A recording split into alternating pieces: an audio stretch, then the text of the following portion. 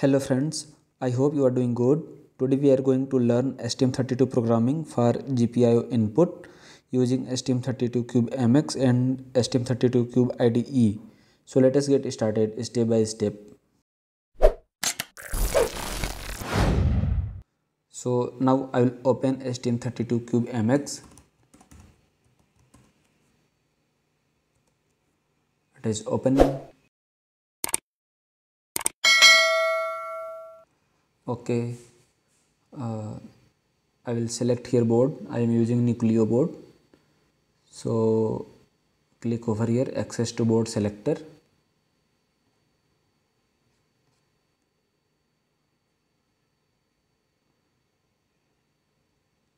And I will type here Nucleo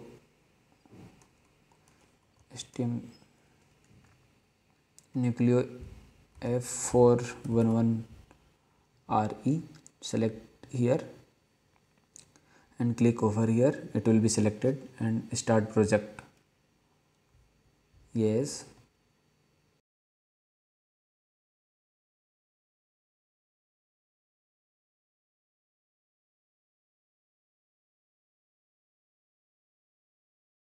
You can see these clock pins are already configured and this is for UART pin. So I will just reset the pin. Right click over here and clear pin outs and yes. Okay. So first of all I will go to system core and select here debugger and I will select serial wire because there is serial wire in Nucleo board. Okay, and another thing, we will go to RCC and this is HSE, external crystal oscillator. So on board there is no crystal oscillator, so we will use internal RC oscillator, so bypass the clock source. And in case of LSC there is already, so we can select this one. Okay, another thing, we will go to GPIO. Okay, no need to go to GPIO, just okay. Now we will go to here and I am using here a button, so I am connecting the button on PA9 pin. So this is PA9. Click over here and just select as a input, it is GPIO input. Okay, and 1 minute. Okay, and I am using a LED. That LED is connected on B1 pin. So where is B1 pin? Okay, this is B1. So this is GPIO output. So click over here, it is GPIO output. Okay, so both are selected. Okay, so now go to clock configuration. Everything is okay, no need to change anything. Project manager, here I will type here project name,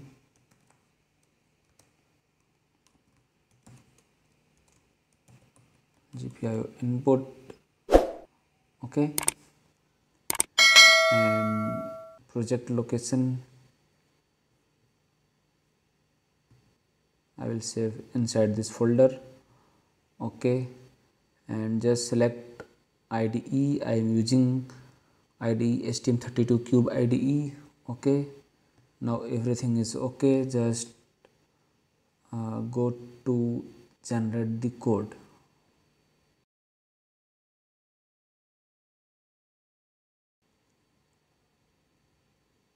Okay, so I will open the project.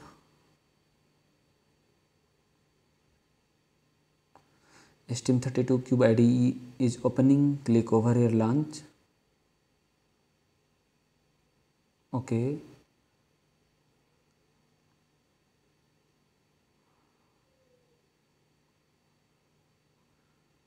Okay, so this is our project. Just go to core directory and go to src, click on main.c. This is main.c file. I will remove unnecessary lines. Okay,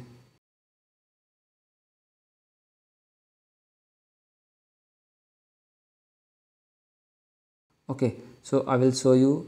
This is system clock config function. Here system clock is configured, and there is GPIO initialization function. So here GPIO is configured. You can see here B port is it is as a output mode because of LED is connected on B port, and this one is PA9 pin is for button. This is digital input, so this pin mode is GPIO mode input, and there is GPIO mode output. Okay, and okay, that's it only. So I will write here program to read the button, and if button is pressed then LED will be turned on, and if button is not pressed then LED will be turned off. So I will write here GPIO pin read function. So it is HAL underscore GPIO underscore read pin. Okay, and I will pass here GPIO A. This is port name and pin number. Okay, so GPIO underscore pin underscore 9. Okay, so it will return it will return true or false. So I will store it in a button state variable.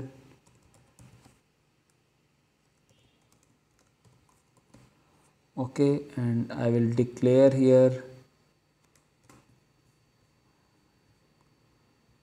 this is global variable. So int 8, it will be 1 byte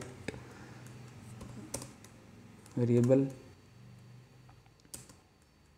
Okay, so if button will be pressed then it will be high. If it will be high then LED will be turned on. So if button state is high then LED will be turned on. I'll comment here.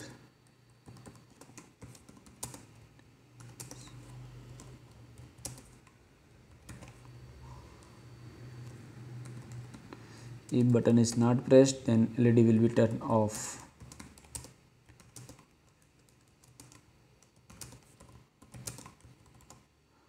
Okay, so I will write here function to write the LED pin. So this is HAL underscore GPIO underscore write pin, and I will pass here GPIO B. This is port B, and GPIO pin 1.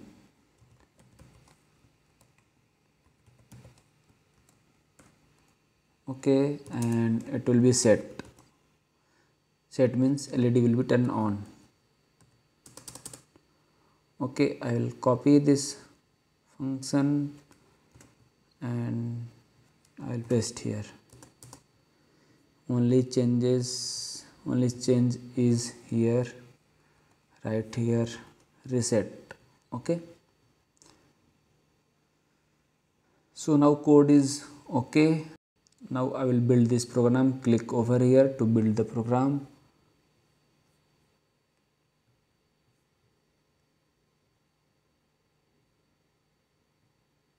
Okay, so program has been built successfully. Now I will flash the program. So to run the program, click over here. So go to debugger. I am using ST-Link because of internally Nucleo board is using ST-Link. So check over here and click on scan. Okay, this is detected. Now apply and okay.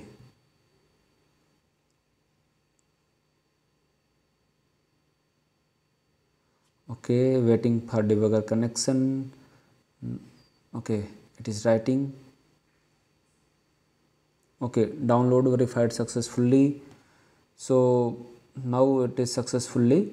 Now I will press the button. Wow, LED is turning on. Okay, if I press the button, LED is turning on. If I release the button, LED is turned off. Okay friends, and another thing I will show you how to debug. So go to debug. So to debug, click over here.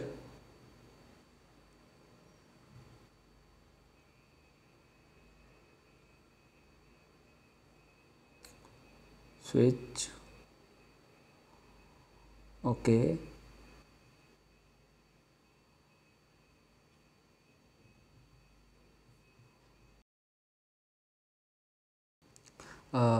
Click on live variable and copy this variable button state and paste here.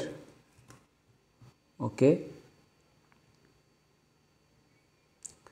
there is value. If I'll press the button, this value will be 1. If I release the button, this value will be 0. Okay, so now I'll press the button. Sorry, now I will run this. Now I will press the button. See, this is 1. If I release the button, this is 0. Again I press the button, this is 1 and 0. 1 0 1 0. So friends, I hope you enjoyed this video. If you really like this video, please do like, subscribe and share. Thanks for watching.